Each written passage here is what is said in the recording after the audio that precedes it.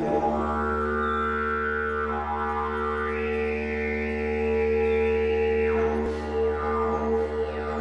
sort of history, whether it's European history or Aboriginal history, can alter through time. So the best accounts are always first-hand accounts. So with Aboriginal history, one of my problems, one of my dilemmas has been that many of the areas I did research in, the Aboriginal people are gone. You're talking about the mountainous country. There are whole tribes, nations, whatever you want to call them, they're extinct, or very few living descendants, and most of them are a long way from their tribal land. So I can think of the Yathmathang Aborigines around Omeo. They were reported extinct by the 1880s, and there might be a few people with their blood, but most of the stories are gone. So when it comes to Aboriginal history, I've tried to go back and find European accounts, and there are some fabulous European accounts, and you've always got to have reservations that they're being written from the European perspective, but there's a lot of detail in those accounts, and often you can find the names of the fish, the names of the rivers, detailed descriptions of Aboriginal practices.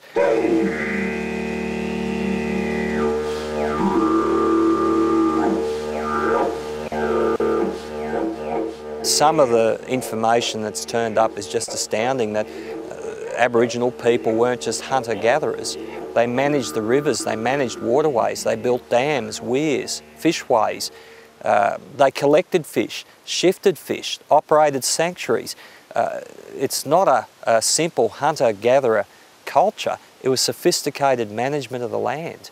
Well, I have touched base with one or two Aboriginal people. One I can think of is Don Briggs, who's a Yorta Yorta elder from the Central Murray, and heard the stories of this people. And that's the thing, I've been reconstructing the history of fish. In some cases, I suppose, I've reconstructed some of the history of some Aboriginal groups too, of their ways of life, and that's something that's happened in this project that I couldn't have predicted.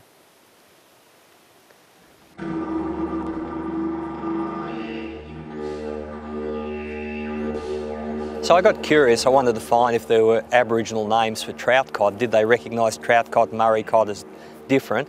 And the answer was yes. I came across the names. And there was one bit of detective work. There's been an argument going on the Mitamita River that there's a locality known as Hinamungi. And modern historical references say it's an Aboriginal word that means a lack of fish. And some local historians like Max Dyer have said, no, that's not true. It means codfish or place of cod.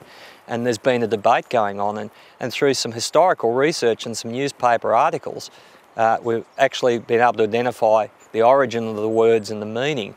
And it turns out that Hino comes from Yathmathang language and was pronounced Ina or Inmi, and it is cod. And Mungi was fish. And it was not the name of the fish, it was Aborigines trying to communicate with Europeans saying cod, fish, just as I would say kookaburra, bird.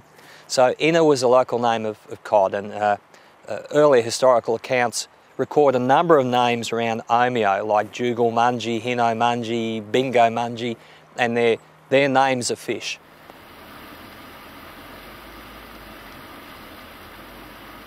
From that, Peter Jackson from the Murray-Darling Basin Authority said, can you compile a list at the start of the publication of the scientific name of each fish, the common names used by Europeans and the Aboriginal names? And I thought, okay, I'll do that. I'll start tracking down more information. And then I came across a newspaper article written by Mary Gilmore. Her picture's on the $10 note, and she grew up at Wagga. And I found a newspaper article written by Mary where she talks about there was a whole series of stone traps on the rivers in various locations, and she named some of the locations. There's one downstream of Narrandera, between Narrandera and Hay. There was one on the Lachlan River. There was one on the Upper Murray. There was one on the Upper Murrumbidgee. But Brewarrina was the sole survivor. And that these places were not just traps for trapping fish.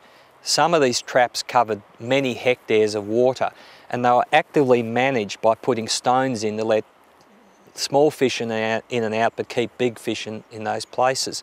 And that one of the purposes of stone traps was for regular gatherings of all the clans and tribes. It would involve thousands of Aborigines, and it was a source of food for them. But the purpose of those meetings was discussions on land management, that what areas would be sanctuaries for the next few years, which areas would we close to fishing, which areas would we protect the swans. And the other stuff that Mary wrote about was all the small streams in the Riverina and along the Murrumbidgee having lots and lots of wooden balks on them, creating permanent ponds, sanctuaries of water, sanctuaries for fish.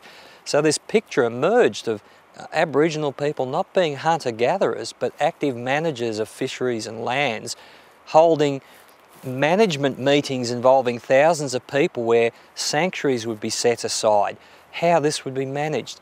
And you know, it's profoundly changed my view of Aboriginal people from being, you know, hunter-gatherers, primitive people, I suppose that's a stereotype, to a very sophisticated civilization that knew how to manage this continent.